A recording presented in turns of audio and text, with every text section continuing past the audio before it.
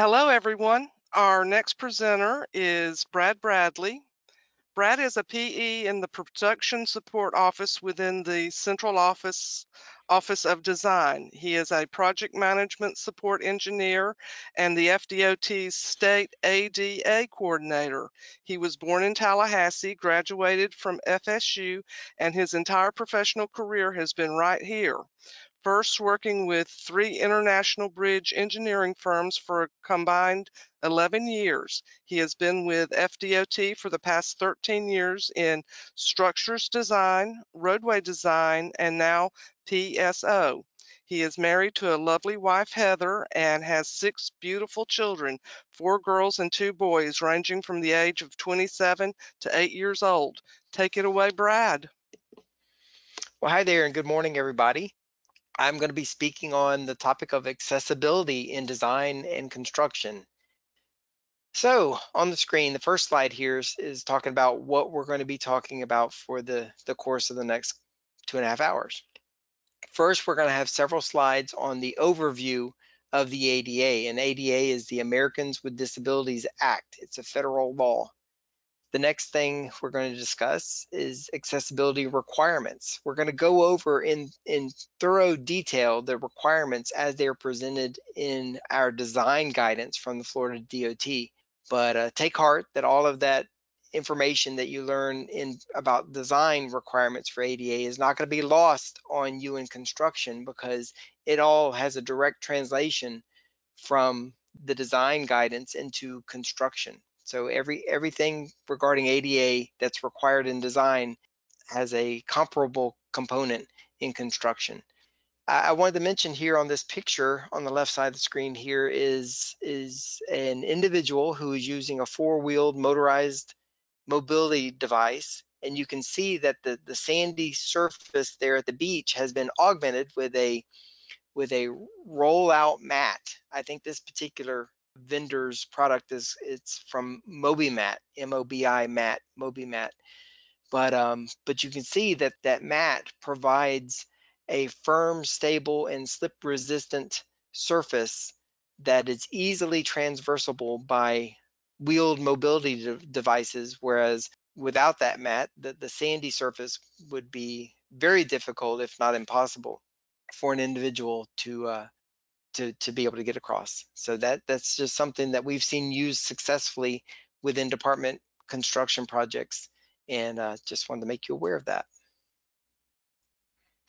Okay, this is the first slide of the overview. You can see in the picture that's then President George Bush, and he is signing the ADA into law. That was done on July 26, 1990, and one of the phrases that he was noted for using in his speech was, "Let the shameful wall of exclusion finally come tumbling down." I guess that kind of related back to his predecessor, President Reagan, telling Mr. Gorbachev to tear down that wall. But barriers to accessibility exist in the pedestrian environment, and they do function essentially as a barrier or obstruction for a person with a disability. So the signing of the ADA and the passing and signing of the ADA was definitely a major advancement for helping people with people with disabilities to gain a level of independence. So real quick, look at the history of civil rights in the United States. The Civil Rights Act was passed in 1964, and it addressed specifically the categories or protected classes, if you will, of race, color, and national origin. And then in 1990, when the ADA was passed, ADA became a civil right, and this was made obvious as the intent of Congress, because the ADA uses language that is pretty well identical to the Title VI of the Civil Rights Act of 1964. Specifically, quoting a section, it says that the ADA forbids excluding from participation in, denying the benefits of, or subjecting anyone to discrimination. So keep in mind that now that we're talking about ADA, it's not just a DOT requirement. This is a national federal law, and it's a civil rights law. It's under the civil rights umbrella of laws, and violating the criteria that we're presenting in this training actually can be considered by the United States Department of Justice as discrimination. So you need to keep that in mind. This isn't just a DOT requirement that you can kind of wink at and get away with violating, because when it comes down to it, this is a federal civil rights law, and we don't want to be found as discriminating against a particular user group. You'll notice that I highlighted Title II. Title II of the ADA deals with public services, specifically governmental entities, whether at the state, county, or city level. But Title II addresses governmental entities have to make that all of their services, programs, and activities are accessible to and usable by persons with disabilities. Now, at the bottom, the little note down there is talking about the Architectural Barriers Act of 1968 and the Rehab Act of 1973, were Congress's first attempts to address systemic barriers to accessibility. These are, just structural barriers to the access to and usability by people with disabilities. The ADA, when it was passed in 1990 and then signed in 92, were dissolved the funding connection that was existing with the earlier laws. The Architectural Barriers Act and the Rehab Act both required entities receiving government funds to essentially address removal of systemic barriers. But the ADA dissolved that funding connection. So really all government entities, regardless of whether or not they receive federal assistance, are required to remove the barriers to accessibility. And you can see that that's covered in Title II. Title III actually addresses barrier removal by private entities. That would be your gas stations, your movie theaters, your retail stores, and strip malls and so forth. So essentially the ADA is all encompassing in protecting the rights of the disabled group. This picture shows what is now known as the Capitol Crawl. This happened on March 12th of 1990, and it was used as a point to try to get across or to get the ADA passed by Congress. But a group of disabled protesters left their mobility devices, whether it's a wheelchair or crutches or whatever, they left their mobility devices and they began to crawl up the steps of the United States Capitol. This was to demonstrate to lawmakers that there was no easy way for them to access their country's own capital because of the systemic barriers. These were architectural type barriers that limited their ability to access their own government. And unfortunately, we don't have the ability to share this video. This is a video that's slightly less than 3 minutes long that I would urge you to jot down the address there at the bottom of your screen, www.itsourstory.com. And I would urge you to take 3 minutes and look at this video, maybe at lunch or later this afternoon, because it does a great job at conveying to the observers what systemic barriers to accessibility actually do for a disabled person. It is a huge barrier. It might as well be a brick wall or a tall razor wire wall in some cases, because a person with a disability, especially if they're using a wheeled mobility device, absolutely cannot access because of some of these violations. And we'll talk about that more as we progress along. But now we're to the actual requirements of the ADA. These are design requirements for the pedestrian environment. There are other accessibility issues when you're dealing with governmental entities. We're talking about government services, programs, and activities. Specifically for this training, we're going to be talking about accessibility requirements in the pedestrian environment. And I want to note here that the United States government considers sidewalks that are provided by governmental entities to be a service. So that's why they're covered under the ADA as a service program or activity. When we're talking about the accessibility in the pedestrian environment, you can boil down the ADA requirements to really just a handful of elements or categories. The first one being an unobstructed clear width. That one pretty much stands to reason without much need for further explanation. The next one is protruding objects. You can think of this, if you will, as like a clearance window or a airspace above that unobstructed clear width walking surface that needs to be clear of protruding objects. And that could be, by signs or equipment, or it could even be landscape material, either naturally occurring or planted. It also addresses running slopes and cross slopes, and we'll talk more about that in just a moment, running slope and cross slope. And the walking surface itself has to be clear of obstructions, as well as you have to have you have to adhere to special requirements for changes in level and how to appropriately address gaps in the walking surface, as well as the use of grates for drainage. Now, I want to note here that state projects are governed by the FDM, whereas local projects, typically referred to as LAP projects or local area program projects, that would be by cities or counties, are governed by the Florida Green Book. So you as construction managers need to make sure that when there's a question that you are referencing the appropriate guidance. State projects are governed by the FDM and LAP projects are governed by the Florida Green Book. Now, we're going to be discussing specifically the FDM, that's the FDOT Design Manual, Chapter 222, which governs pedestrian facilities.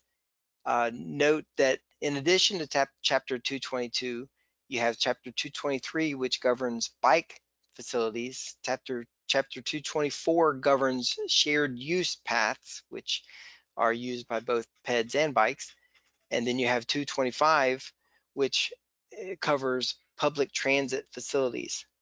So that just gives you a quick overview of the applicable chapters in the FDM, but specifically for this training, we're going to be discussing in depth chapter 222 for pedestrian facilities. Now note here that 222 provides the minimum criteria that must be used for pedestrian facilities within the SHS or the state highway system. The term pedestrians includes people who are traveling on foot or even in a wheelchair. And note that except where it's limited or restricted on limited access facilities, pedestrians should be expected on all of Florida state roadways. Because we're expecting pedestrians on the roadways, then we have to provide pedestrian facilities so that they are kept out of harm's way with regards to the vehicular activity. And for those of you who may be involved in some of the design work, or people who are designers, where the criteria of the FDM cannot be attained, must be addressed or processed through with a design variation, which is approved by the district design engineer. In addition to the criteria that DOT has in the FDM or the standard plans, or also in our specifications, there are other documents that should be referenced as guidance for the design of pedestrian facilities in the public right-of-way. And these include the US DOJ 2010 ADA standards for accessible design. I kind of refer to that as the ADASAD. You also have the United States DOT issued in 2006, the ADA standards for transportation facilities. And then you also have the Florida Building Code, the Accessibility Edition.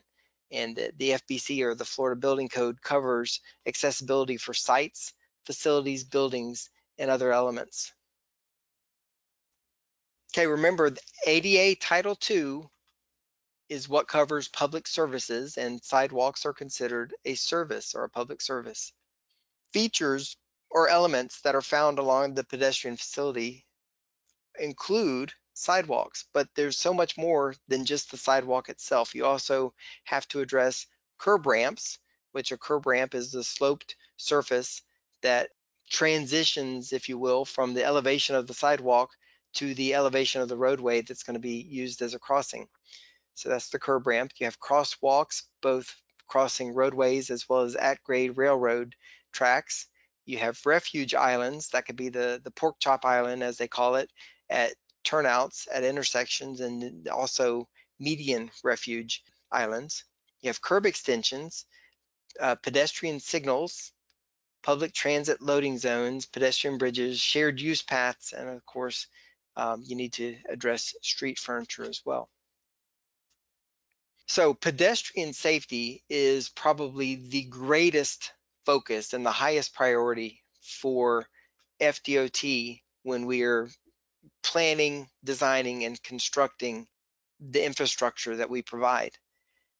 In order to effectively address that, there's these four items or four elements or categories should be considered. And this ties in directly to the DOT's Vision Zero, which is the activity that we are instituting, if you will, to try to provide from a design and construction perspective the elements and aspects of the infrastructure that will help us to bring down and hopefully arrive at zero fatalities and serious injuries. So these enhancements include maintaining a smooth, clean walking surface that's free of obstructions. That's actually a requirement from the ADA.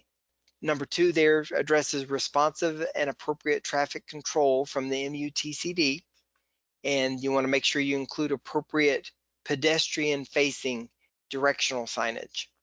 And the picture into the immediate right of that number two it shows you a pedestrian-facing signage there that is kind of interesting. You know, danger, sidewalk ends. Okay, now what do I do? So this was actually on a state roadway, but I won't identify the district that it was in. But I think something a little bit more, let's say, aggressive could have been done here to help make sure that this was a safe termini of the walking facility.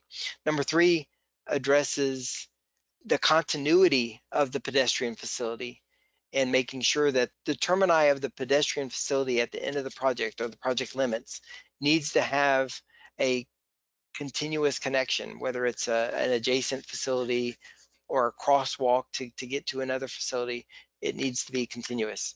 And then finally, number four addresses the providing adequate lighting.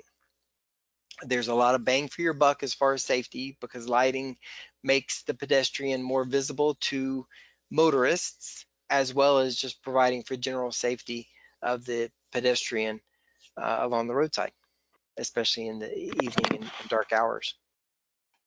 Just a quick question on number three. Is that from the FDM or is that an ADA standard, like on the continuous and termini connect to existing sidewalk? That's an FDM requirement. So it's a DOT state requirement.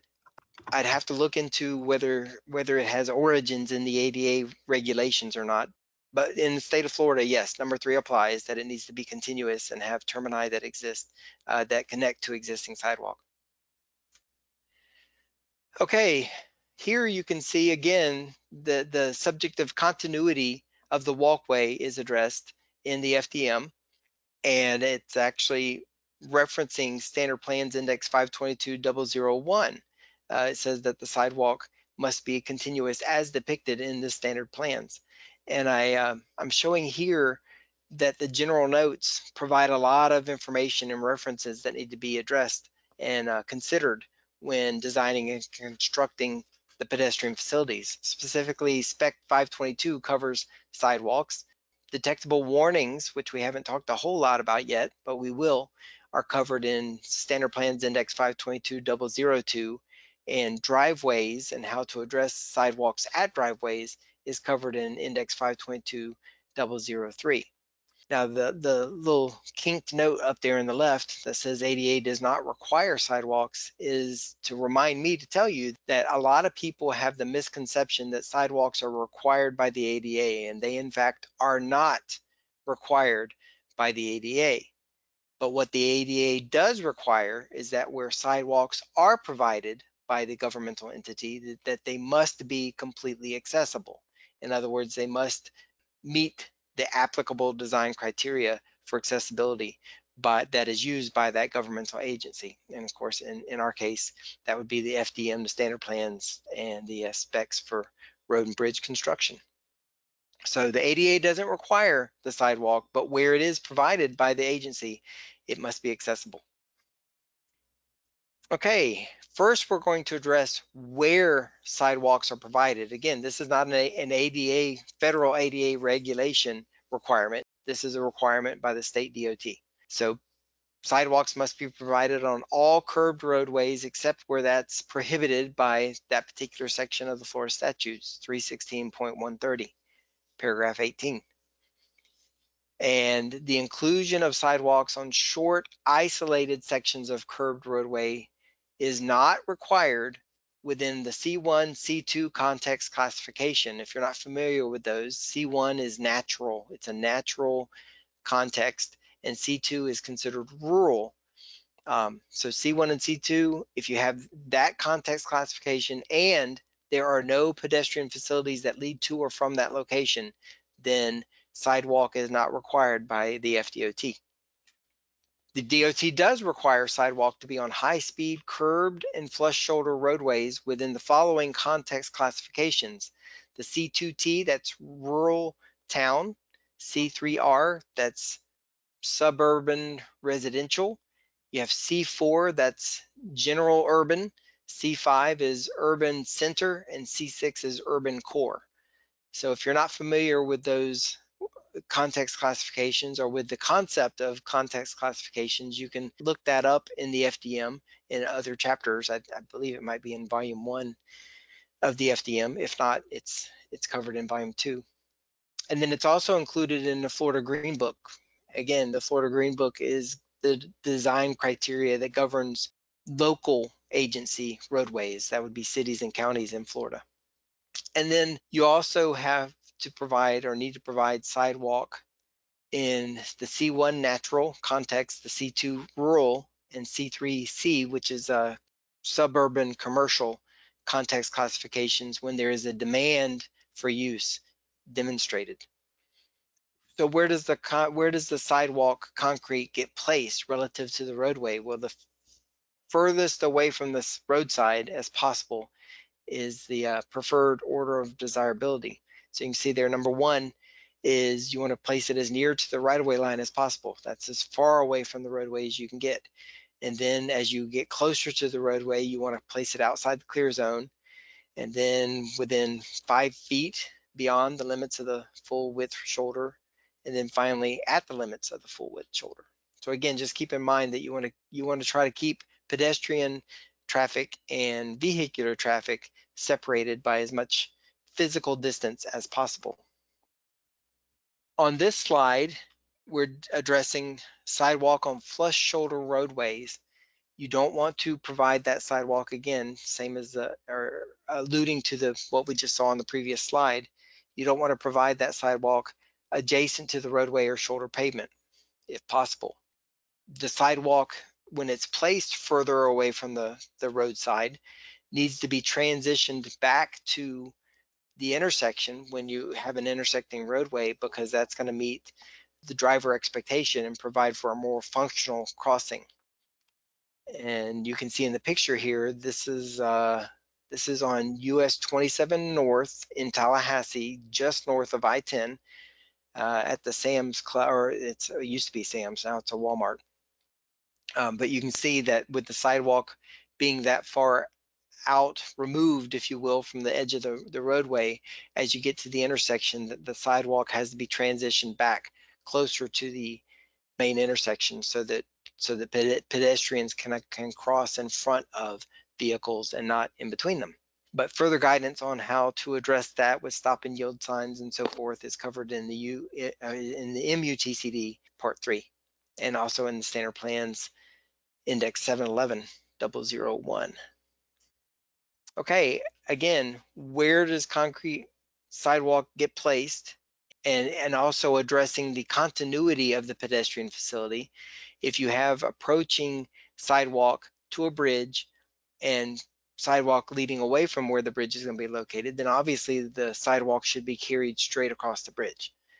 So if you have existing sidewalk, the bridge that connects those 2 points should carry the sidewalk across the facility. Taking it a step further, if you're building a bridge that does not currently have existing sidewalk on the approaches, but may include it in the future, the bridge itself should be designed and constructed to provide for that concrete sidewalk at that time, rather than trying to retrofit a bridge later down the road.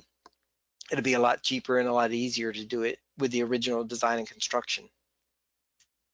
Okay, continuing on with the location of the sidewalk, it should be provided on both sides of the roadway, but where it cannot be, for whatever reasons or constraints, if it's only provided on one side, then you still need to provide appropriate and reasonable pedestrian access to certain destinations like transit stops, residential areas, places of work, stores, grocery stores, that sort of thing, on the opposite side of the road from the sidewalk.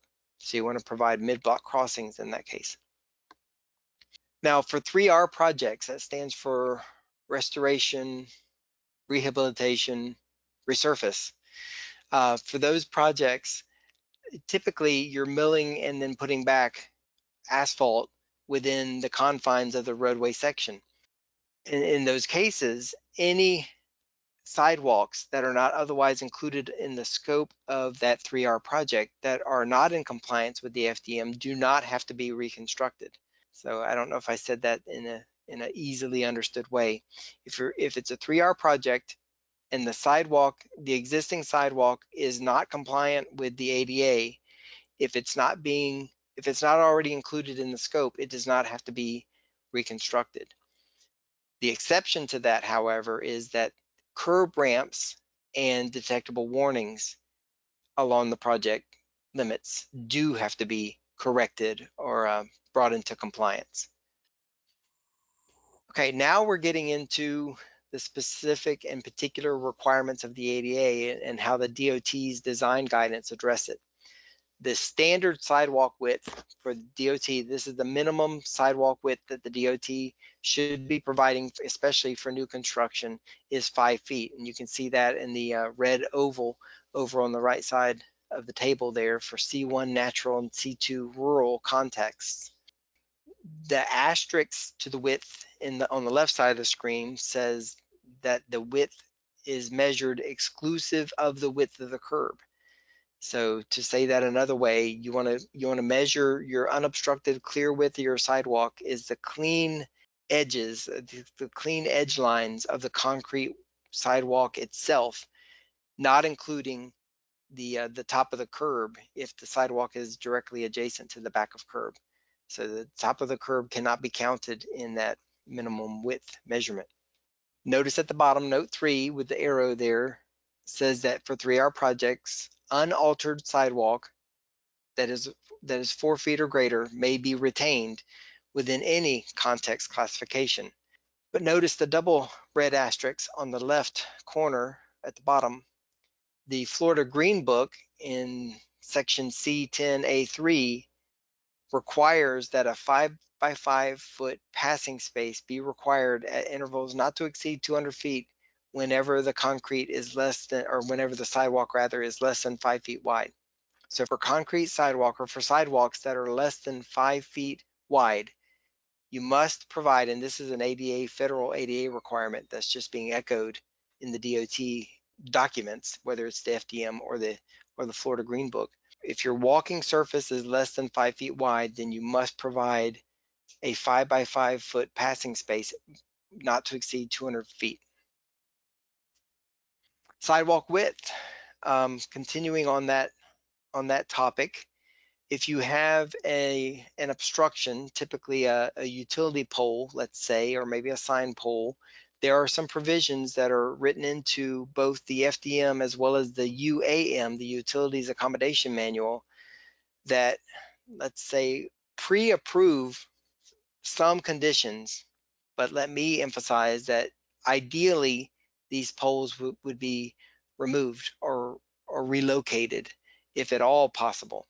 But where it's not possible to remove them, there's an allowance for 36 inches for above ground utilities, and that can actually be reduced even further down to 32 inches, not to exceed 24 inches in running length.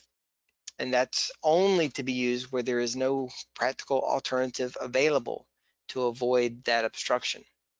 The current federal ADA minimum width for the walking surface is 36 inches. The federal government has what's called PROAG, the Public Rights of Way Accessibility Guidelines, calls for a minimum width of 48 inches. But it has not been officially adopted by the US DOT, so it is not the national standard. The national standard width is 36 inches. These proposed guidelines that I just referred to, called PROAG, calls for 48 inches, but FDOT, under the leadership of my predecessor as the state ADA coordinator, Dean Perkins, has by policy instituted a 5-foot minimum width sidewalk anywhere that we provide sidewalks. So the federal standard is 36.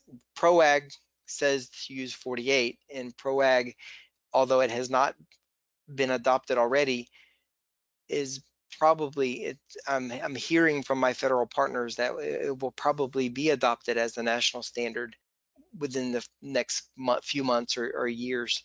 But of course, that's what we've been hearing since it was first issued back, I think, in 2005 or 2006. And here we are in 21. So who knows if that will ever be adopted officially. We're hearing that with the new administration in Washington, D.C., that the likelihood of it being adopted pretty quickly is high. But I guess we won't know for sure until it's actually adopted. So the federal minimum is 36. The guidelines from the Fed say use 48, and FDOT requires 5 feet. So FDOT, in many, if not most, of the ADA accessibility requirement is more stringent than is currently required by the federal government. And then the last bullet down there says 48 inches. You can reduce from 5 feet to 48 inches for signal light and sign poles. Again, if there is no physical alternative available for relocation. On this slide, this is a DOT requirement that is not specifically related to the ADA, but it is a requirement in Chapter 222 of the FDM, and it talks about what I typically think of as the utility grass strip. This particular picture, though, is taken in downtown Tallahassee.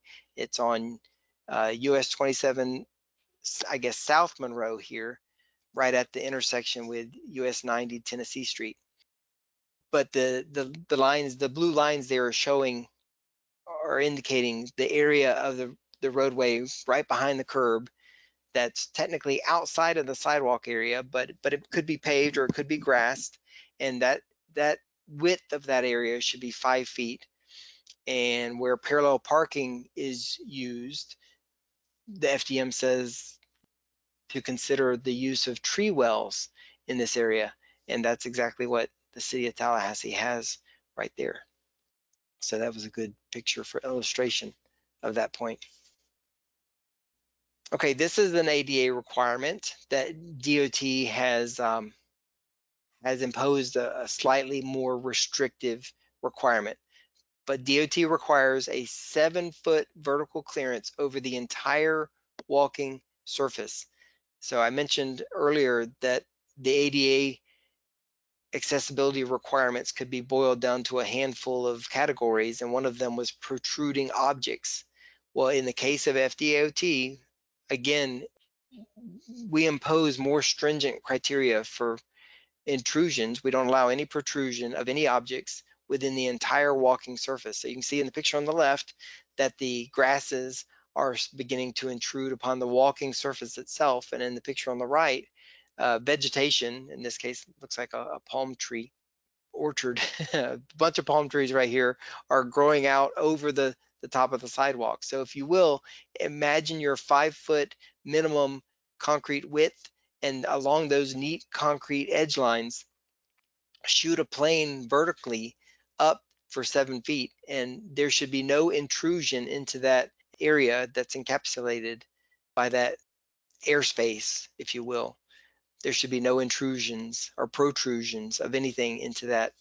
So it should be a clear vertical space up to 7 feet above the walking surface. Now addressing grades and cross slopes. Here you can see my colleagues are measuring the running slope of this particular curb ramp. Well, for the sidewalk itself, if the sidewalk is immediately adjacent to or a consistent separation from the back of curb, and that would be like that 5-foot utility strip that we were just discussing, then the sidewalk grade or the running slope can follow the profile grade line of the adjacent roadway. But when the sidewalk is not adjacent to the travel way, for example, the sidewalk is located at the right-of-way line, then it is not permitted to follow the profile grade, and you are limited to a 5-foot running slope max. Beyond 5 feet and up to 8.3% or 1 to 12 grade is considered ramp criteria. And once you get above 5% up to 8.3%, you have to provide handrails and level landings, and you're not permitted to provide a running slope that is above 8.3 or 1 to 12. Now in the perpendicular direction to the running slope, you have the cross slope, and there should be enough cross slope to provide for adequate drainage, but that cross slope should not exceed at any time the maximum of 2%, and that is the federal ADA requirement, 2% or 1 to 48. That is the federal maximum, and any exceedance of that 2%, it could be 2.01, is technically a violation of the federal ADA requirements, and we could be subject to a U.S. Department of Justice complaint. So that 2% needs to be looked at as a hard maximum with no construction tolerances on the plus side. Now, if the plans call for 2% and it's provided or constructed at 1.5 or even down to 0, then as far as the ADA is concerned, that's not a problem. But then the issue would be just with the CEI will enforce there. The DOT takes it a step further and says that a clear 1 foot wide graded area with a maximum 1 to 6 slope should be provided adjacent to the sidewalk, and you should avoid drop-offs where possible, and where they can't be avoided, they should be shielded, and that's covered in Chapter 222, Section 4. Now this is an honorable mention of Chapter 224 for shared use paths, but this is a clear example of a pedestrian facility that is not adjacent to or parallel with an adjacent roadway. So in those cases, ramp criteria applies.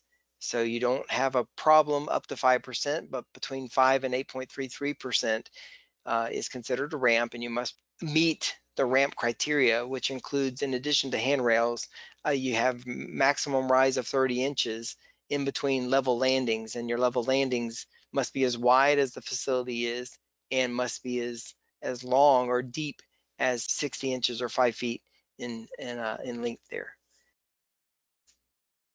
Okay, curb ramps and blended transitions. Standard Plans 522.002 covers the requirements for detectable warnings and curb ramps and level landings. And this is all in compliance with the ADA Standards for Transportation Facilities, the ADA STF. In the upper right corner or section of the slides, you can see that I've copied the general notes into the slide. This note A, 1A, is meant to emphasize that the minimum feasible slopes should be provided at all times. I review a lot of pedestrian facility plans, and I often have to make the comment that the designers should not summarily use the 1 to 12 max ramp slope that's allowable, but instead should actually design each curb ramp according to its unique site conditions and elevations and configurations to provide the minimum feasible slope. Because again, the ADA requires the removal of physical and systemic barriers to accessibility. And for a disabled individual who's using a wheeled mobility device, or maybe it's not someone who's quote unquote disabled, but maybe it's just an elderly citizen, the greater the slope of the ramps, the curb ramps, the more difficult it is for the individual to traverse that distance. So as a state transportation agency, we should be providing the minimum feasible slope in those conditions. So rather than just slapping on the plans 1 to 12 max, we should be designing each individual location according to its unique configurations and constraints. Landings must hold to a 2% slope in any and all directions. So if it's 2% or less in any direction, it's considered level. That's what that's the requirement for a level landing. And you want to maintain a single longitudinal slope along each side of the curb ramp. So no warping, if you will, of the slope within the curb ramp. You want to maintain the same slope on both sides, and the slope does not have to exceed 15 feet in length. And I'll show a picture on the next slide that illustrates what that point is trying to communicate. And keep in mind for note D there that no joints are permitted within the sloped surface or the ramp portion of the curb ramp. Now on this slide, it's meant to emphasize the level landings. Again, the level landing has a surface slope of 2% or less in all directions. And you can see in the picture on the upper right, the landing is shown as 5 feet. You should consider that 5 foot to be standard, 5 foot standard, 4 foot minimum. We'd like to provide DOT's standard 5 foot minimum everywhere, but where site constraints exist, then we allow in some situations to go down to 4 foot minimum as seen in the upper right, and in the lower left, this particular curb ramp standard is allowed where constraints are even more restrictive, and we allow going down to 3 foot minimum. But let me emphasize here again, for those of you who are involved in design or maybe know some designers, we want to emphasize the point that we want to provide the 5 foot minimums that's a standard width everywhere. So hopefully designers will not easily resort to these 4 foot and 3 foot minimums, but rather we'll do some heroic design gymnastics to try to maintain that 5 foot minimum standard. This picture is a picture that was in my predecessor Dean Perkins' training presentations from probably a couple decades ago. But it's a good picture to illustrate the point that it's so much easier to fix sidewalk cross slope before the concrete is in the ground. So you want to measure those, make sure that the forms get measured before the concrete hits the ground. And it's a whole lot easier to adjust the forms than it is to have to rip out non-compliant sidewalk. Because again, any cross slope that exceeds 2% is in fact not only in violation of DOT criteria, but federal ADA criteria. And remember, any violation of any criteria from the federal ADA at the federal ADA level is considered to be discriminatory against persons with disabilities, and it could be subject to a complaint and litigation from the U.S. Department of Justice. On this slide, this is a slide again borrowed from Dean's training from years ago, because it emphasizes a couple of points that I could not find otherwise in current DOT documents. But the first bullet there about having a stable, firm, and slip-resistant surface, that is covered in our current documents, the FDM Chapter 222 and Chapter 225 for public transit facilities, and then Spec 522, which covers the construction of sidewalks. All of that addresses the stable, firm, and slip-resistant surface. Then you have changes in level, and the 1/4 inch is the maximum vertical allowable change in level. That's the diagram on the bottom center of the slide that's labeled 1/4 inch max. So 1/4 inch maximum, this typically is what would occur where you have adjacent sidewalk panels and then you have a differential settlement, or you have the intrusion of tree roots underneath one of the panels, starts to shift one panel up relative to the other. The maximum allowable vertical displacement at those joints is 1/4 inch. And from 1/4 inch up to 1/2 an inch, you can provide a 1 to 2 rise over run bevel there, which is typically accomplished by sidewalk grinding. But above 1.5 inches, excuse me, yeah, above 1/2 of an inch, you're not allowed to have that type of vertical change in level. And for gratings, the last bullet down there, your grating needs to have 1/2 inch max opening in the direction of, in the prominent direction of travel. So if you look at the illustration there in the middle on the right, it shows that the predominant direction of travel is left-right relative to the gratings. So the gratings opening in that direction cannot exceed 1/2 inch.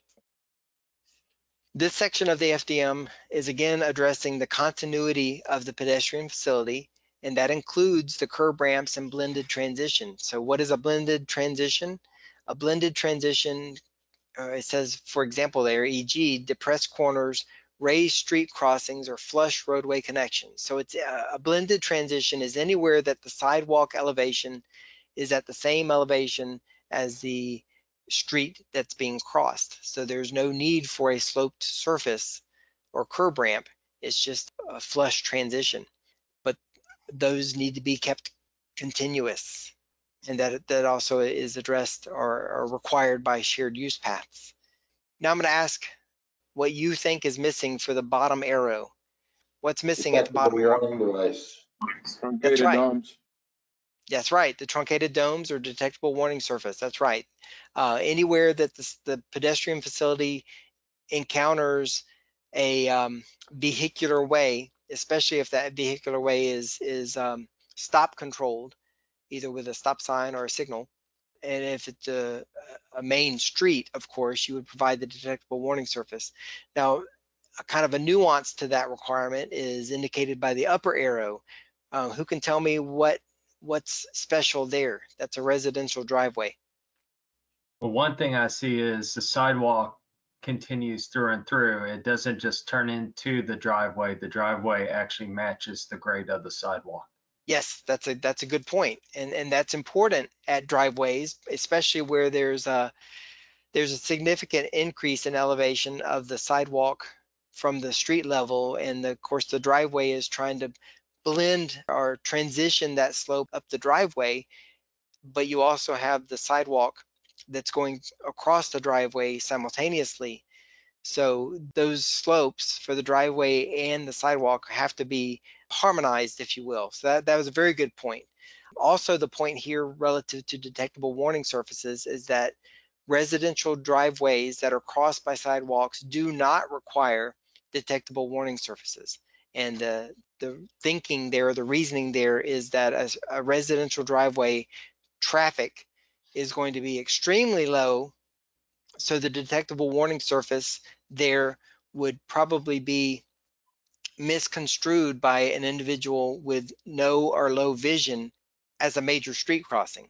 So residential driveways that are crossed by sidewalks do not require detectable warnings. But that's covered in this section 222, section 2.2 of the FDM. Okay, so where are curb ramps required? And the simple, smart answer is anywhere that there's a elevation change from the walking surface of the sidewalk to the roadway surface that's being crossed. So that would occur at intersections or driveways with curb returns. You want to remember to provide a level landing at the top of each of those ramps. And then also at mid-block crossings, that's where a crossing has been established midway, if you will, between intersections. And that occurs frequently when the distance between intersection becomes excessive.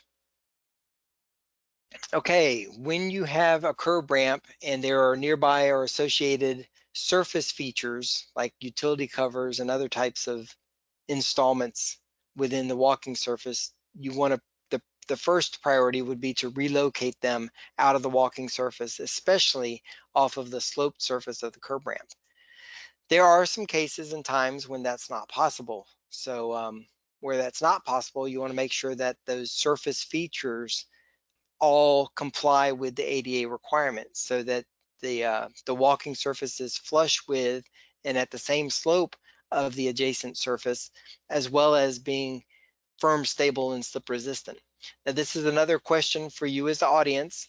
I know we haven't addressed really yet much about the location of or the requirements of the detectable warning surfaces, but if I tell you that the DOT requirement for the location of the detectable warning surface in relation to the back of curb is that it has to be within 5 feet of back of curb. What can you see here that might could have been done differently that would have been a better choice for the location of the detectable warning surface? They could have put them behind the boxes. That's right. And very simply, just move the detectable warning back closer to the gentleman's foot there with the water bottle that he's holding on to. Move the detectable warning back away from the back of curb so that you have a continuous detectable warning surface across the full width of the crossing. Because in this case, a person with low or no vision who is walking either with the use of a guide dog or maybe a white cane with a red tip, they could conceivably walk right across the utility covers there and not realize that they missed the detectable warning surface, and before they know it, they're in the middle of the road. So that could definitely be a safety issue that would need to be addressed. And I think this picture was taken during a QAR, quality assurance review, and I believe that that the district was going to go back and see about trying to determine ways that they could augment the top of those the lids of those utility boxes with the detectable warning truncated domes. Okay, on this slide, we're talking about curb ramps being in line with the crossing. It kind of stands to reason, but we did want to put it in the language there to emphasize the point that you want to have your curb ramps in line with the direction of the crossing. And the note there about a maximum slope of 1 to 12, I put an asterisk there citing back to the index 522, which says provide the least slope possible. Don't just provide the 1 to 12 max because it's allowable, but try to design something. If you're a designer, or the construction folks should be trying to provide the least slope possible. Now, the middle paragraph there that says at intersections where more than one road is crossed, provide curb ramps at both ends of each crossings. I'm not sure exactly what the part of the sentence in front of the comma means. If I was going to rewrite this portion of the FDM, I think I would just capitalize the P and provide and say provide curb ramps at both ends of all crossings. And the purpose for that is that you don't want to, as a state transportation agency, you don't want to lead a pedestrian with a mobility disability into the roadway at a crossing without providing them a way to get out of the roadway on the other end of that crossing. Even if there's no sidewalk facility on the other end, if there is a marked crossing with a curb ramp on one end, there needs to be a curb ramp with a level landing on the other end. What they do at that point, I'm not really sure, but we definitely want to provide them with a way to get out of the travel way on the other end of that crossing. Now, keep in mind that your crossing itself, as it goes from curb to curb, still is required to meet the same grade and cross slope requirements as the sidewalk itself. And where that can't be met or attained, a design variation will need to be processed and approved by the district. Okay, this is the picture that I thought was much earlier in the presentation that shows or illustrates that 15-foot maximum requirement that I mentioned earlier. So if you can see from the curb ramp for the crossing that's coming in from the left side of the picture, and it interfaces with that ramp, and then the sidewalk continues up at kind of a steep grade until it levels out at the grade break right there at the joint beneath the ART GA flag that's there. That length, in order to maintain your 1 to 12 max, does not have to exceed 15%. So to say that another way, if in order to maintain a 1 to 12 max slope for that curb ramp, if you would have to go out beyond 15 feet, then you don't have to. Just do the best you can within 15 feet. So again, I'm not sure if I said that in the easiest way possible to understand. Does anybody have any questions about what I'm trying to communicate there? I have a Okay, question that kind of falls into this. sure. I've seen in some areas where, let's say they're older state roads where literally we have no right of way.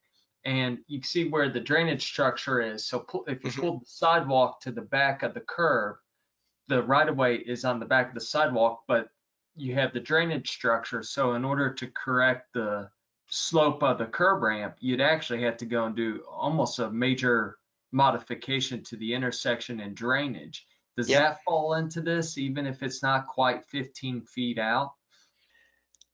I think as far as this provision is concerned, that wouldn't necessarily apply. But I think what you would do in that case would be to work with the district design engineer and try to find a workable solution there.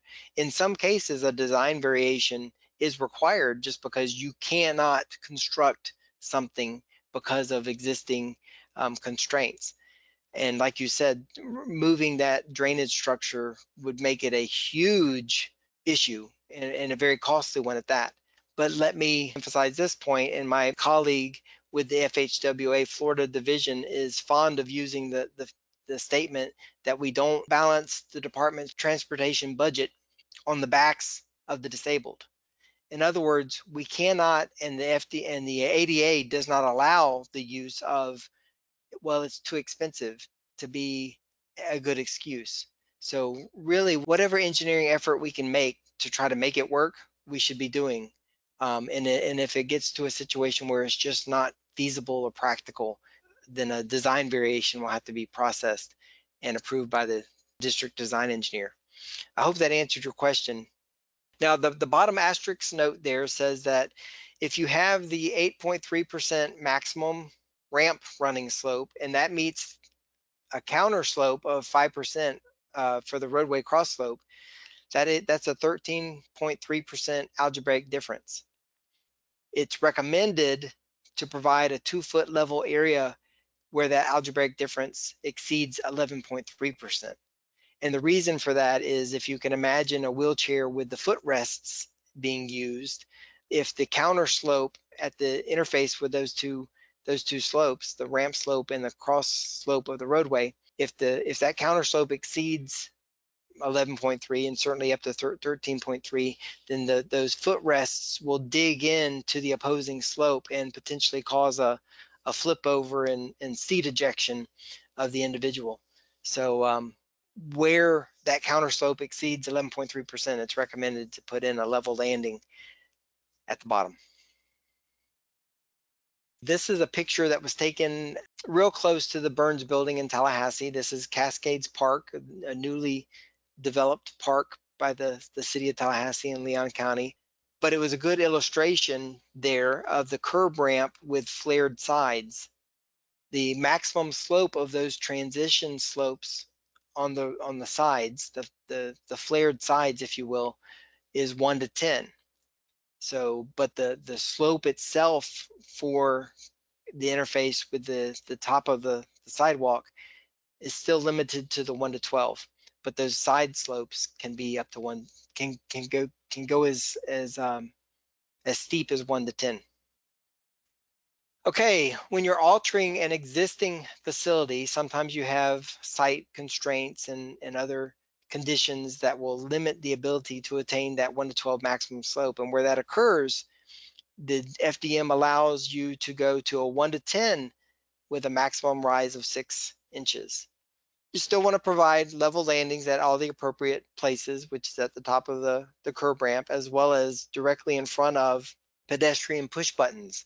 And that level landing in front of a pedestrian push button needs to be a minimum plan area of 30 inches by 48 inches. And the long dimension, the 48-inch dimension, needs to be horizontally centered on the push button. And the reason for that is you can imagine that if the surface in front of the button was sloped, then a person in a wheelchair would have to release at least one hand from one of the wheels to push the button. And if the slope is significant enough, they won't remain stationary, especially when pushing against the button. So the reason for the level landing there is so that the person can remain stationary while actuating that button. Okay, here's some curb ramp examples from Standard Plans Index 522002. And you can see the level landing is demonstrated on the left, CRB image at the top. In this particular situation, it's saying 4-foot minimum. Again, I want to emphasize, try to maintain that 5-foot standard minimum everywhere possible, even if it requires a sharper pencil when you're conducting the design or trying to get it constructed on the ground. For the CRH on the right, that's a kind of an interesting configuration, but again, the important point that's trying to be emphasized there is to provide a level landing. In this case, it's not labeled, but it is shown as 4-foot 0 inches minimum. This slide I wanted to show because it emphasizes the point that was made a little bit earlier, in that the curb ramps need to be in line with the crossing direction. You can see in the picture on the left, this is a depressed corner, which results in a flushed transition between the sidewalk landing and the adjacent roadway. And you see the placement of the detectable warning surface in the option A is radial. It's a radial placement, but there is no, once an individual who is blind or has low vision is in that depressed area, there's nothing to indicate the direction of the crossing. So they're relying completely on the ambient sound of traffic. Now, option B does provide a situation where they have a little bit more directional guidance, because the curb on both sides essentially is detectable by cane and underfoot. And so they would know the direction of the crossing in those cases. If you see the picture on the right, ideally you would have a curb return, even if the transition there is flush, even if it's a flush transition or a blended transition, we've called it. Providing a raised curb that provides direction information is still going to be probably the best and most preferred choice in order to communicate the direction of travel for the pedestrian who is blind or has low vision. Okay, driveways, again, I said are addressed in Standard Plans Index 522003. They're also addressed in 330-001. That's for new and reconstructed driveways. And any driveway that is unaltered in a 3R project is not required to be reconstructed, just like the sidewalk provision for 3R projects. So again, a 3R project is essentially milling and resurfacing within the roadway footprint itself and not addressing the pedestrian facilities. So with the exception of curb ramps and detectable warnings, unaltered driveways and sidewalks are not required to be reconstructed unless they are included in the scope of the project to begin with. Okay, crosswalks. Crosswalks are marked paths where pedestrians can safely cross. And it's also the place where drivers would expect to see pedestrians crossing the roadway. So there's guidance provided on pavement markings for crosswalks in 711-001.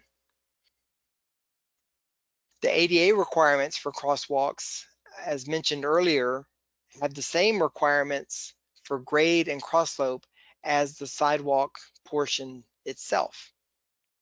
So maximum cross slope on the crosswalk is 2%. So the crosswalk cross slope of 2% is the running slope, if you will, of the vehicular way. So for crosswalks located at signalized intersections or driveways, cross slope may exceed 2%, but not be greater than 5%. So I would definitely encourage designers, especially, and of course the construction side of the house, to make sure you understand what's being communicated there as far as the ADA criteria. but DOT requires 2% max cross slope for the crossing. If vehicles through that crossing can go through at full speed. In other words, it's a signalized intersection, and a vehicle could have the green phase, in which they don't technically have to slow down or certainly not stop if it's green. But if it's a stop condition, like a stop sign or a yield condition, then the DOT requires that the cross slope, the maximum cross slope of the crossing can be maintained at 2%. And if they're allowed to go through at speed, then the maximum is up to 5%, not to exceed 5%. It gets kind of difficult to explain there because you're talking about cross slopes and you're talking about crossings, you're talking about the vehicular way. So the running slope of the vehicle through the crossing is the cross slope of the pedestrian at the crossing.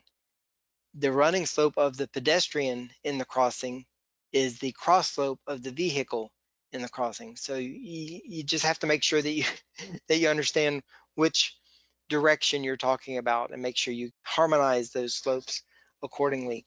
And then also there's school zone information there for crosswalks that's provided in the DOT manual on speed zoning for highways, roads, and streets in chapter 15.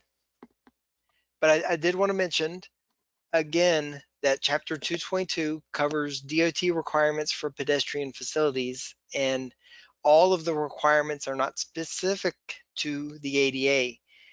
And the reason for that is that the Florida DOT, again, under the leadership and guidance of Dean Perkins, my predecessor as the ADA coordinator, has completely integrated ADA compliance into the way we deliver our transportation infrastructure.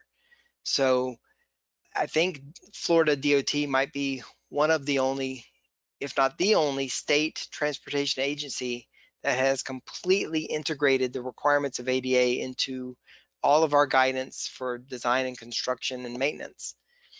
So the reason I say that is if you're looking for specific requirements for the ADA in the DOT guidance, it may not be labeled as being a requirement of the ADA because all of those requirements are completely integrated. So just keep that in mind when you're working through chapter 222, is that the requirements there are for all of DOT's requirements and not just those related to ADA.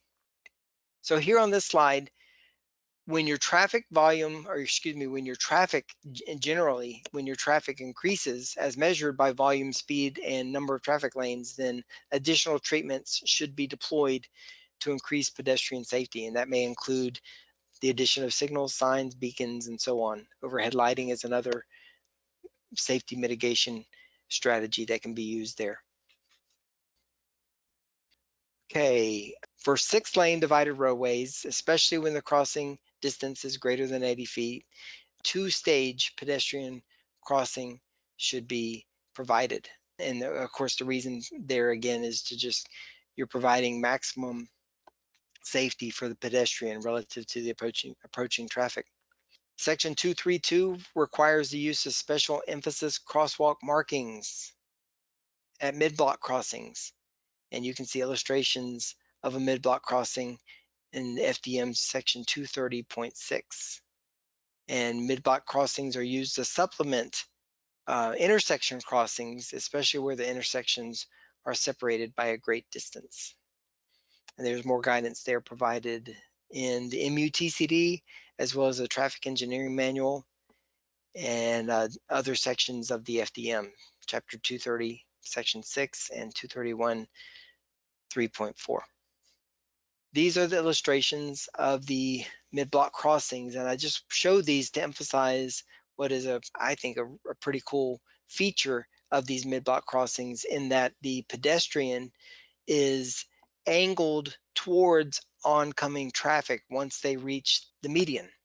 In both cases, in the one on the left, they're kind of angled a little bit towards oncoming traffic, and in the one on the right, they're positioned directly facing oncoming traffic, and that has been shown to increase pedestrian safety by making the pedestrian aware of oncoming traffic, but that's not specific to the ADA. That's just general pedestrian safety. If site conditions are identified that would obstruct the placement of the mid-block crossing, then additional features should be considered, such as overhead signing, additional lighting. You can also provide curb extensions or what's called bulb outs to improve the sight distance so that motorists can see pedestrians because they've been moved closer to the roadway or the travel lane. And then also mid-block crossings can follow the natural grade of the roadway, but that's only for mid-block crossings. And even at mid-block crossings, you should try to maintain the same running slope and cross slopes that are required on the sidewalks and at intersection crossings where that's possible to do. And you may have to adjust the roadway profile to attain those slopes. At grade railroad crossings, you want to extend the pedestrian facility through the crossing, and there's some requirements that will need to be maintained there. You can see here that the yellow truncated domes or detectable warning surfaces were appropriately placed. The yellow mat on the left is placed behind the roadway arm, that arm extension or traffic barrier that rotates down. The detectable warning is placed behind that arm, so it will not capture, hopefully it would not capture a pedestrian in between the two arms there, one on this side of the railroad track and one on the other side. Okay, when you're talking about or you're constructing crossings at grade railroad tracks, the surface of the crossing must be, of course, stable, firm, and slip resistant, and it must be level and flush with the top of rail at the outer edges as well as the area in between the two rails. So you want to have a flush, smooth surface there, which is necessary and required by the ADA. And in addition to these surface features of the crossing, there could be additional safety features, and there's additional guidance for that in the MUTCD that could be considered during design and construction.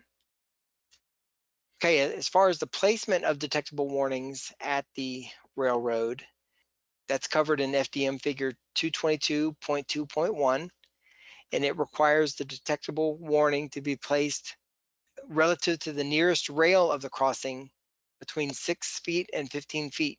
And then the detectable warning should be placed a minimum of 4 feet from the side of the gates on the opposing side from the rail. So that kind of relates back to this picture here. That detectable warning surface is supposed to be 4 feet behind that traffic gate. Okay, on this slide, this slide addresses the flangeway gaps. That's the horizontal gaps that you see there next to the steel railroad rail. And those flangeway gaps do have a maximum requirement, and that is an ADA requirement. For pedestrian railways, the crossing or the flangeway gap rather cannot exceed 2.5 inches. For non-freight, that's for non-freight rail track, usually pedestrian trains, and then you have freight rail tracks. That flangeway gap is limited to 3 inches. And there are some product vendors that have tried to address that gap issue, and they provide basically a hard rubber product that is inserted into the gap, and the train wheel is able to essentially push that hard rubber out of the way as the train passes through, but then the rubberized product rebounds, if you will, and fills in the gap. But to my knowledge, there's nothing like that that's currently on the APL, so that would require a little bit more work to use. Another thing to draw to your attention here is to preferably keep the pedestrian crossing exactly perpendicular to the railway crossing, because you can imagine if the pedestrian crossing is at an angle with that flangeway gap, then the effective width of that flangeway gap is increased just by the geometry of the intersection, and that increases the likelihood that the front wheel or even the rear wheel of a mobility device like a wheelchair could get caught in the flangeway gap, and that would put the pedestrian in extreme danger to be stuck there in the flangeway gap. We're not going to talk a lot about refuge islands other than to say that they are covered in Chapter 210.3 of the FDM. So if you have interest on refuge islands, that's where that information can be found.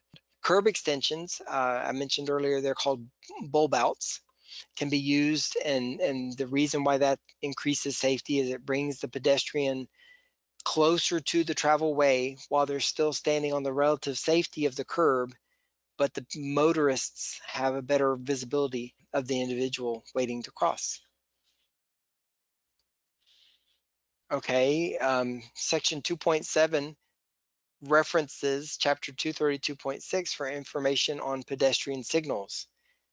This particular picture was again taken right across the street from the FDOT headquarters in Tallahassee. This is Cascades Park, and it's showing there the PED push button that's on the PED head pole.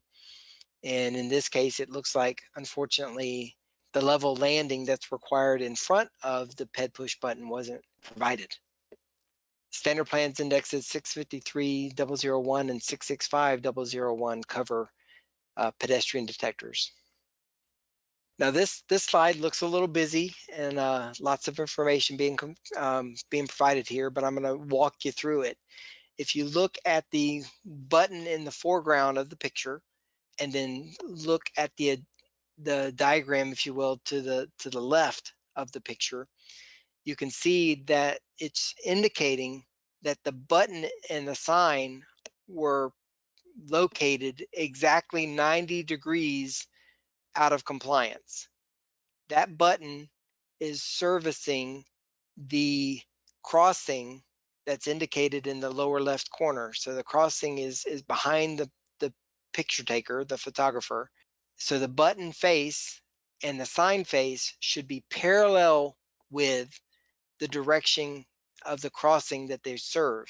And in this case, the face of the button and the face of the sign were installed perpendicular to the crossing, which is exactly 90 degrees out of compliance. Same thing happened in the pole on the far side of the picture. The button and the sign were installed with the faces perpendicular to the crossing instead of parallel with the crossing, which is the appropriate direction. And that's not just an FDOT requirement, but that is in the national standards, the MUTCD. So as folks on the construction side of the house, this is something to make sure that the inspectors and the contractors to begin with should understand, that the buttons have to be placed appropriately parallel to the direction of crossing and not perpendicular. This is another picture addressing the same situation. In the lower bottom of the slide, right above the words index 665.001, you can see there pictorially, we're trying to indicate to the contractors and inspectors the appropriate orientation of the button face and the sign relative to the direction of the crossing. It needs to be parallel.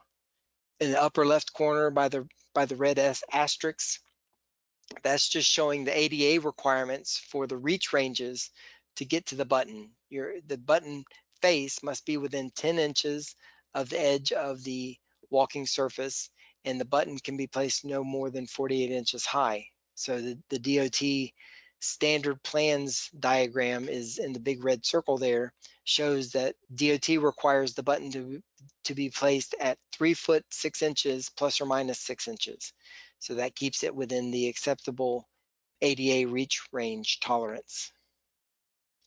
Okay, and also at the bottom right corner, you can see that the 10-inch maximum horizontal reach range is our standard plans folks in central office are trying to bring that pole as close to the edge of the sidewalk surface as they can by providing a a foundation that actually is embedded within the curb. Because if you put the foundation behind the curb, then you get outside of that 10-inch maximum allowable. And again, that's not just a DOT requirement. That is from the MUTCD, it being echoed in the DOT standards. All right, for this slide, you have FDM Chapter 225 for information on public transit facilities. You want to provide a 5-foot minimum width sidewalk that connect the transit stop to the adjacent sidewalk or shared use path.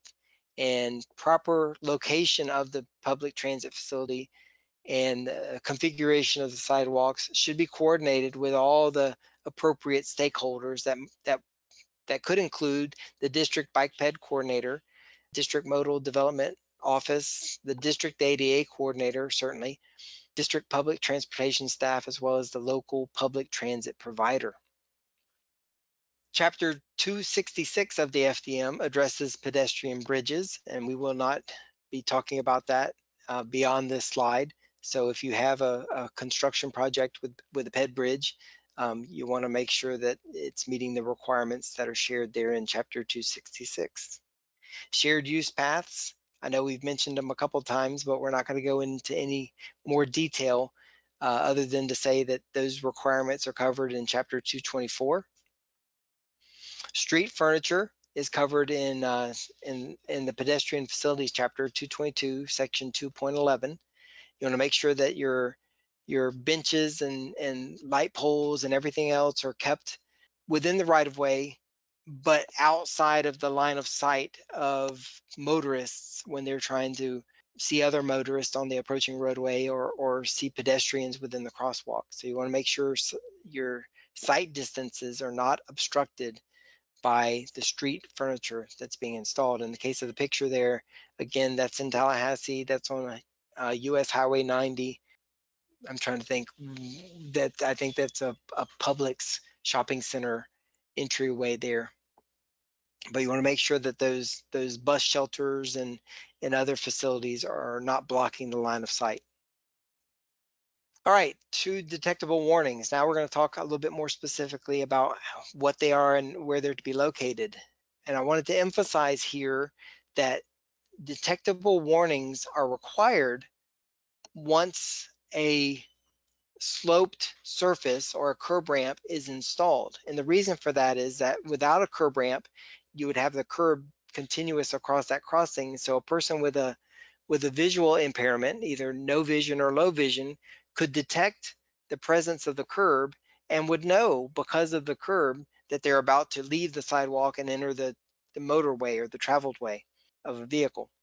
But the existence of that curb without a curb ramp means that a person with a mobility disability would have a barrier there that they could not traverse, and so they would not have the ability to cross the roadway there.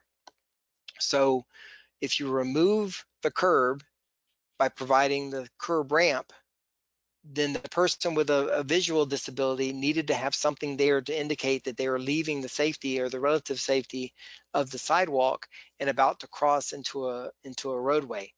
And that's where the truncated dome grid pattern comes in, which we refer to as a detectable warning surface. So you can see in this particular installation, the designer or the contractor did a very good job of trying to align the dome grid pattern with the direction of travel. It doesn't look like it's exact, but he did a good job trying to. But let me just emphasize that the purpose of the detectable warnings is not to provide direction or alignment information. So it is not a requirement of the ADA, nor is it a requirement of the DOT that the dome pattern align with the crossing. It's a best practice, and of course, if it's possible to do it, you should do it, but it's not a requirement. But that dome pattern obviously is a pattern that's detectable by cane or underfoot, and it indicates to the individual with a visual disability that they're at the interface of the pedestrian facility and the vehicle facility. Now here's the pork chop island that I mentioned earlier. And the purpose of this slide is to show that detectable warnings must cover the full width of the walking surface. They must be 2 feet deep in the direction of pedestrian travel, and they must be provided at all curb ramps and transition areas at street crossings. They must be provided at pedestrian refuge islands like the one pictured here, the pork chop island, especially where there's more than one of the following: where there's a change in surface texture, a change in elevation, in other words, it's a curbed refuge island, a change in horizontal alignment, which you can see is definitely occurs if you're trying to cross and use this pork chop island. And then if it's a two stage crossing, then detectable warnings are required. They're required on sidewalks at the following locations continued: pedestrian at grade railroad crossings, commercial driveways with a stop or yield sign or a traffic signal. But they are not required at residential driveways, as we discussed earlier. They're also required at boarding and alighting areas that are adjacent to roadways, especially where there is an at grade or flushed connection to the roadway. And you can see that that's a good illustration in the picture there. And detectable warning surfaces are also required at railroad boarding platforms that are not otherwise protected by screens or guards. So again, you don't want a visually impaired individual to step off the platform into the railway bed, which could be a significant, 3 or 4 foot drop maybe. So you protect that platform edge with a detectable warning surface. This slide indicates that detectable warnings are not required at residential driveways. Not only are they not required, they're not recommended and should be avoided at residential driveways because you don't want to dilute the intended message of the detectable warning surface by their overuse. And there's further guidance provided in Standard Plans Index 522.002 for detectable warnings. Detectable warnings are covered in the specs in section 527. And again, the depth of the detectable warning must be 2 feet in the direction of travel, and they must be located no greater than 5 feet from the back of curb. And that's illustrated pretty well in the picture below on the bottom left. You see that there's a 5 foot max distance from the back of curb at the longest dimension until it meets the detectable warning. So 5 foot maximum for the detectable warning placement from the longest dimensions back of curb. And then where that distance is going to be exceeded, then the detectable warning surface needs to be placed radially as shown in the bottom right. Detectable warnings that are placed on asphalt should consider, designers and I guess contractors as well, should consider placing a concrete strip for the detectable warning. And the reason for that is that we don't have a detectable warning surface product on our APL that is used or that is intended for use in asphalt. We only have concrete approved APL detectable warning surfaces. So because of that, the recommendation is to place a small, 4 or 5 foot concrete strip at the end or at the interface with the roadway where you have to install detectable warning surfaces. Drop-off hazards have to be protected. I mentioned that before. This is a case of a newly constructed project, and I'm not sure if it was quite finished or not. I don't know if they're going to come back in and install shielding or handrail at this location, but it would certainly be my recommendation, even if it doesn't strictly meet the requirements of requiring shielding. Just as an engineer of record, I would be inclined probably to provide some sort of shielding here. Here's the requirements for shielding though, where the slope is steeper than 1 to 2 and it begins within 2 feet of the edge of the walking surface, and the drop off is greater than 60 inches. See, it gets pretty particular, but it also says that depending on the height of the slope and the severity of the conditions, cases that don't rigorously meet this criteria can still be considered as having shielding to protect that pedestrian from the drop-off hazard. Pedestrian railings. We're going to go through these slides kind of quickly because you need to read the information and kind of digest it a little bit more thoroughly than we can do in this class. But suffice it to say that existing ped rails and pipe rails should be removed if they are within the lateral offset requirement of the curb roadway and if they're within the clear zone of high-speed curb roadways. This is US 319 Thomasville Road on the north side of Tallahassee, heading out of town. Pedestrian railings on 3R projects. It goes into some specifics here about documented traffic crashes and if those crashes involved pedestrians or if the handrail contributed to the severity of the situation and so forth. So I would encourage designers and even the construction folks to understand this section. And the idea here is to eliminate the hazard. If not, then it can be allowed to remain. But there needs to be an engineering evaluation that helps to guide that decision. Okay, finally, we've gotten to the construction portion. This is where all of the design requirements that we've just been discussing from section 222 or chapter 222 of the FDM are translated or brought forward into the construction environment. This is covered actually in the FDOT design manual, chapter 240 or 240. And it discusses here that a transportation management plan is required to minimize delay and traffic crashes resulting from construction activity. And you want to do that by managing traffic through that area rather than just turning it loose, I suppose.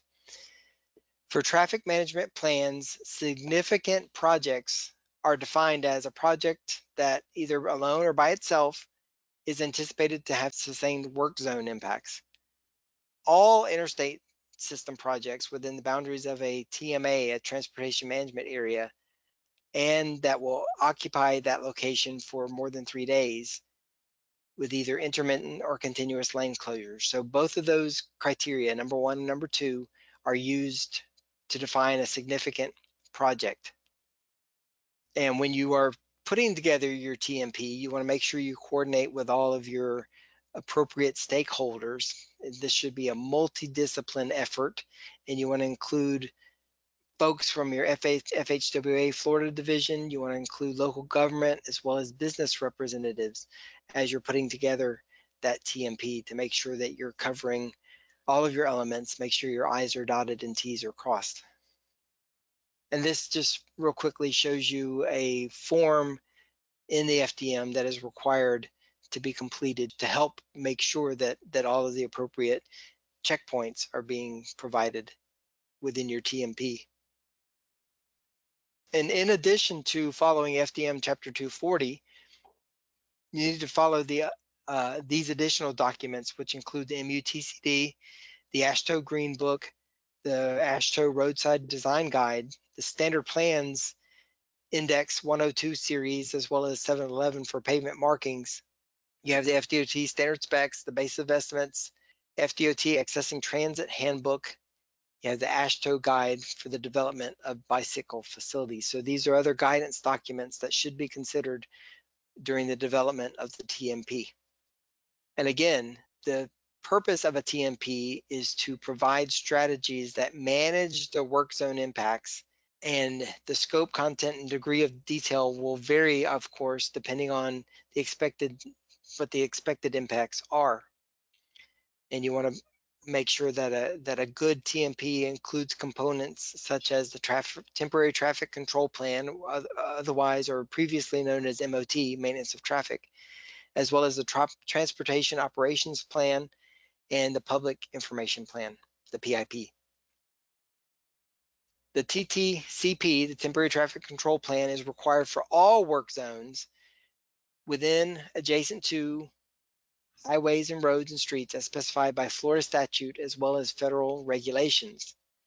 Some typical applications and approaches and mitigation strategies are included in MUTCD, and some of them have been modified to be FDOT specific in the Standard Plans 102 series.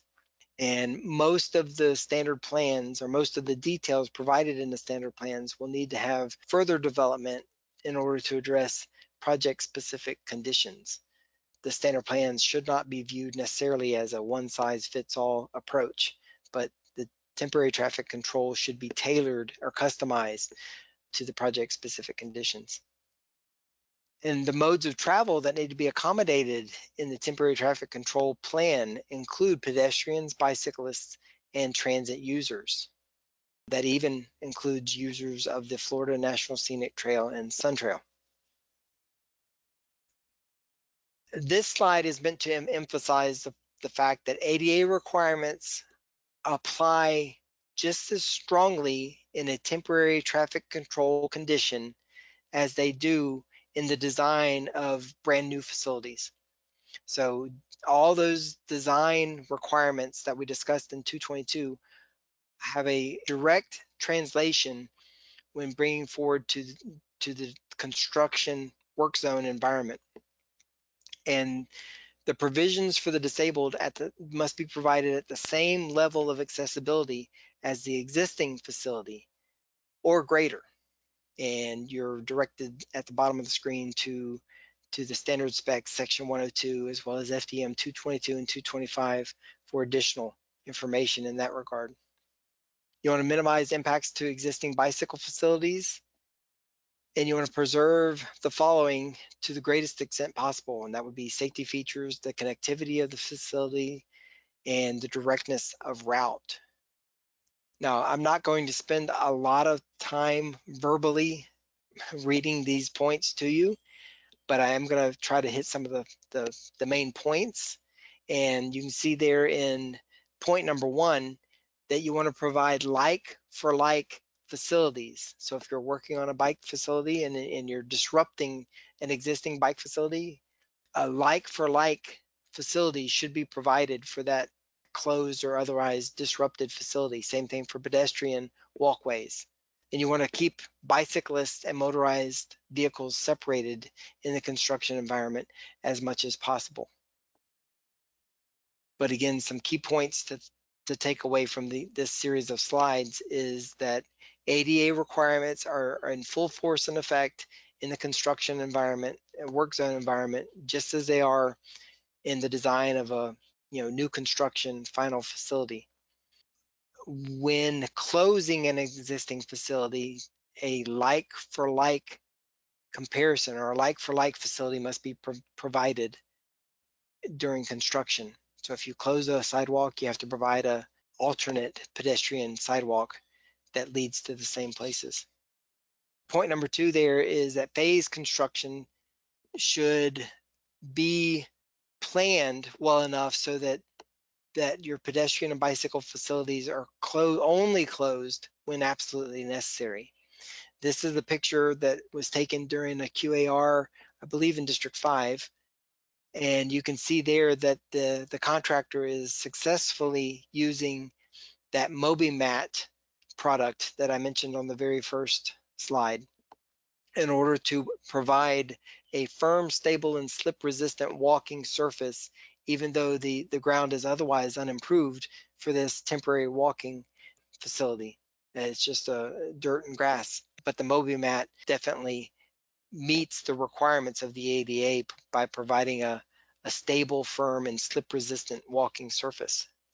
And again, I want to reference Standard Plans Index Series 102 to provide additional information when providing pedestrian facilities through work zones. Temporary barriers per the FDM Chapter 215 should be deployed as appropriate, and especially when you're using that to divert pedestrian traffic to adjacent vehicular traffic.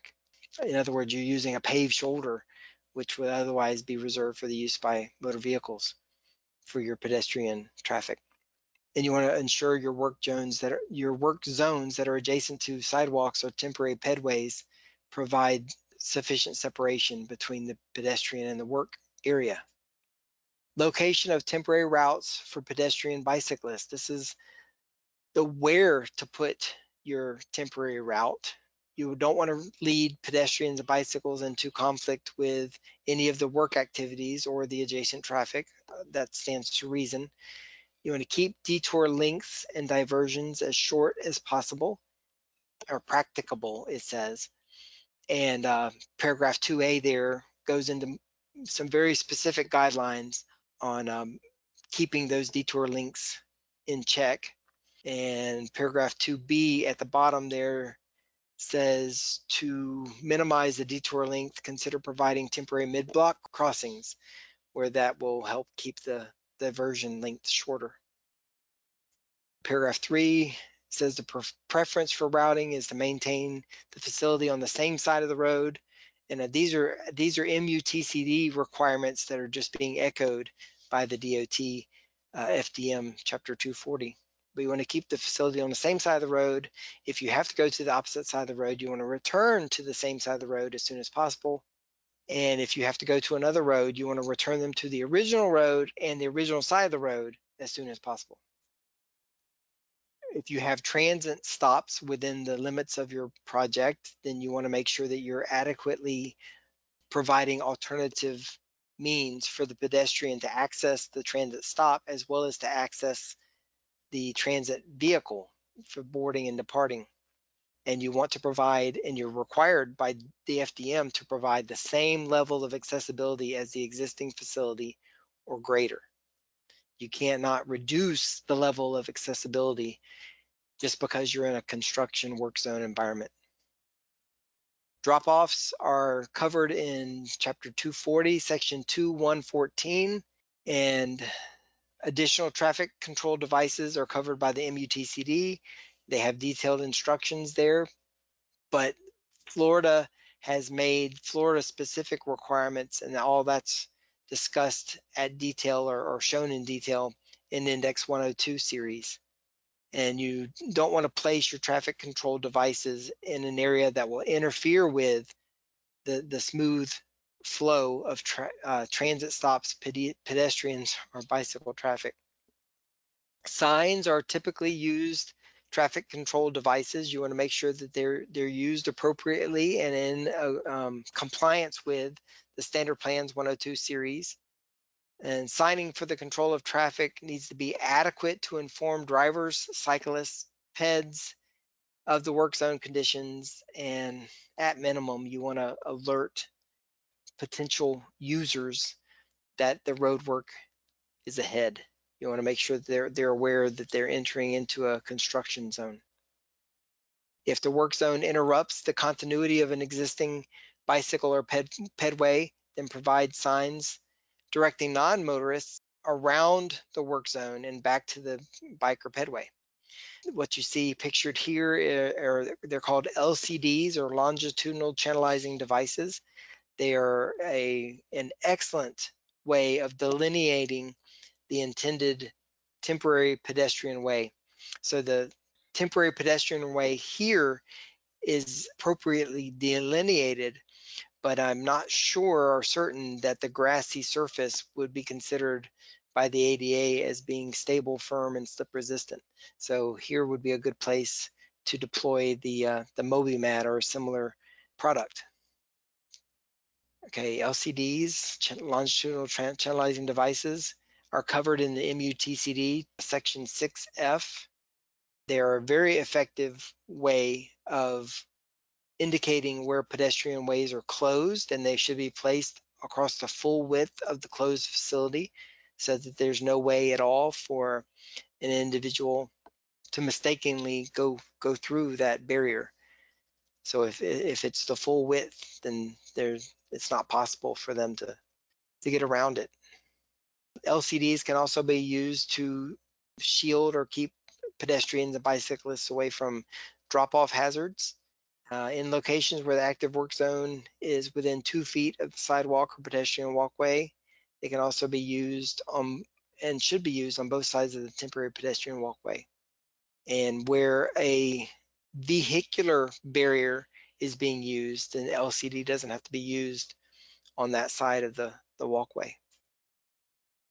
Temporary traffic control devices such as signals have to be located in such a way that the pedestrian can use them and knows where they are, and it's obvious as to which crossing they are serving. So all of those were pretty much covered pretty extensively in Chapter 222, and those same requirements are brought forward into construction, the construction environment in Chapter 240 of the FDM. So if there is an existing pedestrian accommodation that is being closed or altered during construction, then that work zone and temporary traffic control plan needs to accommodate the same, or at least provide an alternative access for that situation. Law enforcement is a commonly used temporary traffic control device. It increases the awareness of passing vehicular traffic, as well as improving the safety through the work zone. Traffic control officers will hopefully increase the respect of the traveling public, whether they're pedestrian or vehicular travelers, to the work zone environment. The Transportation's Operation Plan, or the TOP, contains strategies to improve mobility through the work zone and increase access and safety. Strategies in the TOP include work zone intelligent transportation systems, or ITS, and also incident management, which may include like the road rangers. Table 240.3.1 provides common items that are used in the Transportation Operation Plan, and a TOP should be considered for significant projects, as I told you were defined in section 240.1. Also, an important aspect or constituent component of a effective transportation management plan is the public information plan, or the PIP, is that it's going to communicate to the affected parties and traveling public and project stakeholders all of the changes that are going to be in effect during the construction zone and construction activities. And the PIP will also describe the most efficient method for communicating all of this information to the appropriate or target audience. And the PIP should be integrated with the community awareness plan for the project, the CAP. When the CAP is to include communication strategies, the PIP should be considered again for significant projects. I find it earlier.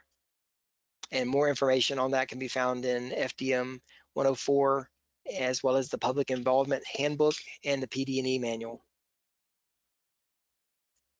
The Office of Construction provides training relative to the temporary traffic control. And you can see there that it's still being referred to as maintenance of traffic, because that was such a long used historical term. When it was changed to temporary traffic control, a lot of the people with experience still refer to it as the MOT. But that is offered by the State Construction Office, and you can contact Susan Robeson's section, or actually look online first and try to find that schedule online for when those classes are offered. And that brings us to the end of the presentation portion. My contact information is provided on this slide, and my phone number and my email address are all provided there, as well as the address for the department's ADA website, which is at dot.gov/roadway/ADA. But before I let you go, I did want to go through another several slides, I think it's a dozen or so, to show you just some best practices or not so best practices. So you see here on the picture on the left, this is a work zone where the public transit facility has not necessarily been adequately accommodated. So the question here that might go through your mind is, how in the world did the pedestrian get to this place to begin with? How is the bus going to know that the pedestrian is waiting there? How is the bus going to get there? So these are all things that should be considered within the transportation management plan. And the picture on the right side of the screen, that is a great message to be communicated to the traveling public. The only problem with it is that the pedestrian who's traveling along the concrete sidewalk here will have to very carefully navigate through that grassy utility strip, or may even have to step off the curb into the roadway to get around that sign. So while the sign is communicating a great message to increase motorist awareness, it can't be placed in such a way that it's going to place pedestrians into harm's way. Here is a picture on the left that is meant to communicate to you a point that I had intended to have already made, that plastic tape and cones is not effective use of temporary pedestrian facility or closures. You can see here that a pedestrian with a low or no vision could very easily walk right past that sidewalk closed sign and through the tape and end up in harm's way over that modified walking surface area there. On the right side of the screen, you can see that that single barricade has been placed over those conduit that are extending up out of the ground. That's not an effective use, or that's not an effective or allowed way to close that area off. It might be better here to use in both cases, both pictures, the LCDs, the longitudinal channelizing devices, to just block off the entire width. The picture on the upper left is a lot closer to a good installation, certainly within the barrier flume there that's created for the pedestrian access route, that provides a detectable edge that is detectable with a cane or even the top surface of the barrier by hand. The only problem with this is that I would definitely recommend the use of LCDs to act as the funnel to that entryway instead of those barricades in that cone. Same situation in the bottom right. The fabric netting there, if you will, and the barricade with a sign is not an effective way to close, and that it's definitely not ADA compliant. Picture on the left is a situation there where probably you would not want to lead pedestrians all the way to this point if it's just going to terminate and there's no logical crossing or continuation of the pedestrian facility there. So rather than bringing them all that way and then having to make them turn around or cross into traffic, you'd want to provide a appropriate pedestrian closure at a logical crossing point. Same situation in the upper right is that the cones and the plastic netting there is not a compliant, an ADA compliant way. And all of this information is in the MUTCD as well as the FDM and Standard Plans Index 102. But that netting and cones and plastic tape are not permitted on DOT projects. Similar situation, upper left. Lower right shows you a situation that has been created for the particular individual, where they're now being forced seemingly into the traveled way, and that is a dangerous, hazardous situation that needs to be avoided during construction. Some similar situations here. The walking surface that's being provided there certainly doesn't seem to be firm, stable, and slip resistant, nor does it seem to be unobstructed. Looks like there's at least some asphalt millings or something, a pile of it there. And there's definitely sand and debris in the way. On the upper right corner, you've got the plastic tape and the cones that are not allowed. Some other situations where your sidewalk closure information and crossing guidance should be provided before you get this far. Picture on the bottom left is showing how overhead construction may necessitate the addition of protection on, or I guess roof protection, if you will, protection from falling items from above during construction.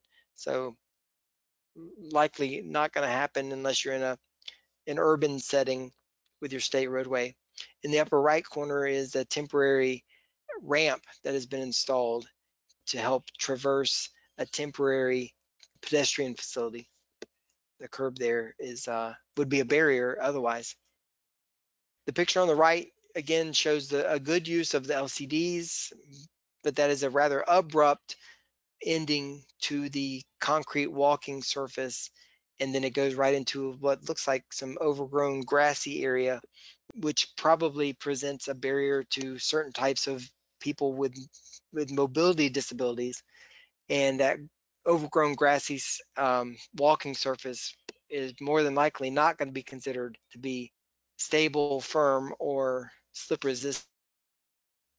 The LCDs on the right, that's a very good installation, and it's all detectable and a nice wide temporary path for pedestrians. On the left is pretty good, except the width between those barriers probably is not 5 feet. I don't think this is a picture from Florida, but in Florida you'd want it to at least be 5 feet wide. And again, the use of barricades like that and a little sign with an arrow is not sufficient. The use of LCDs would be a better way of kind of funneling your pedestrian traffic into the desired temporary traffic control plan there.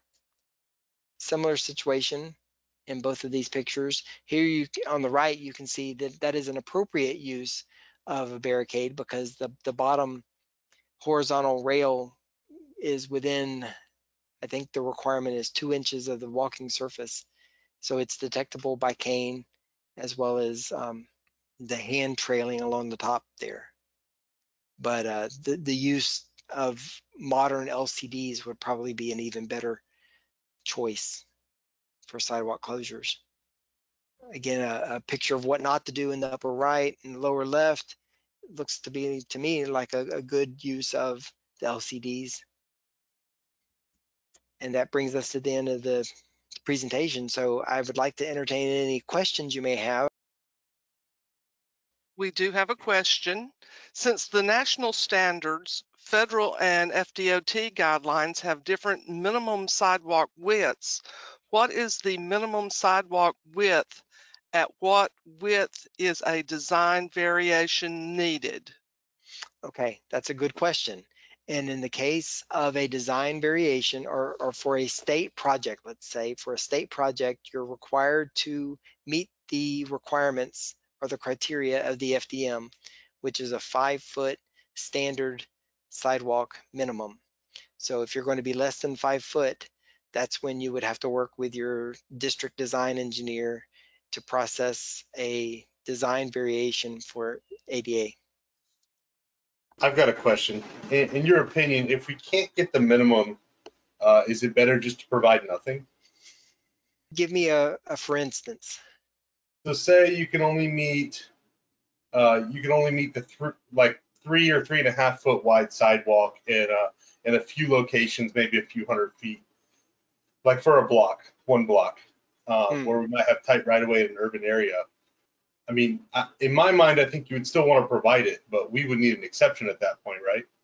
Yeah, I agree with your assessment. In that case, because of the importance of keeping pedestrians out of the vehicular way, which is one of the main purposes of a sidewalk, you definitely want to provide as much as you can. In fact, the ADA has a phrase, maximum extent feasible. So there's nowhere in the ADA regulations that requires you to move a building if you don't have sufficient right of way for the proper width of the sidewalk. And the DOT is certainly not going to require you to move a building. So yeah, I think you hit the nail on the head. You'd want to Okay. provide the maximum you can, the maximum width you can, but you'd still have to run it through your DDE, and it would probably still require a design variation, but I think it would be a very simply written report at that point. Okay, that's always been my understanding. So I'm just want to make sure that you guys are on the same page. Yep, you got it. So the ProAg has been around for a very long time, as you mentioned, and I think one of the things that the ProAg was talking about before was being able to match the roadway grade. Um, would that also apply to curb ramps or transitions? Is that still like something that they're looking at? Well, the allowance in ProAg for the sidewalk that's adjacent to and parallel with the roadway being allowed to follow the profile grade line applies only to the sidewalk. The curb ramps are still subject to the maximums. However, you still have that provision that says that a curb ramp only needs to be extended for 15 feet maximum in order to try to comply with that 1 to 12 maximum slope. Otherwise, if you can't meet it, you just have to go as far as 15 feet and do the best you can. Does that answer your question? Yes, it does. Thank you. Okay. When you spoke to the longitudinal devices for traversing the pedestrians, in the photos where the LCDs were over grass, it appeared that there was never a sidewalk through that grass, that the sidewalk had ended Mm-hmm. where it does. So then to match the like for like, or better, to install those devices shows that people do walk through there.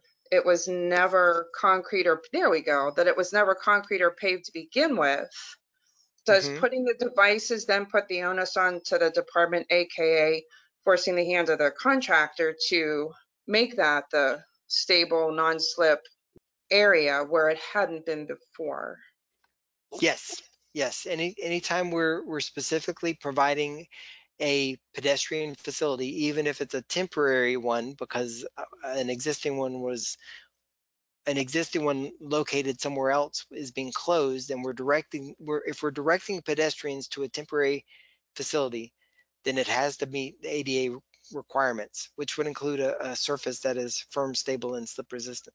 Okay, well, I see now in this picture, there is a sidewalk to the right that had been used. Mm-hmm. Now this one is a temporary one.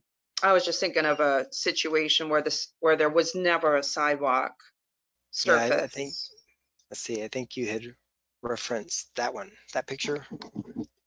Yeah, Yes, I get obviously. that, but it's like maybe there was never a concrete sidewalk to begin with, but now we are Mm-hmm. channeling them because obviously people walk there. Then do we force the hand to make that the stable, non-slippery, traversable Yes. surface? Yes. Yes, Okay. and my recommendation would definitely be to meet the requirements of the ADA and provide the firm, stable, and slip resistant. And it could be as simple, and I don't know how much the Moby mat is, but it could be as simple as just rolling out that Moby mat or similar product over the grass. Yeah, it sounds like a nice product. Great, thank you. Sure, you're welcome. Well, hopefully everybody has a copy of my contact information, my phone number and my email address, and feel free to reach out at any time. And I will definitely do the best I can to answer your question or get it to the appropriate person who can answer it.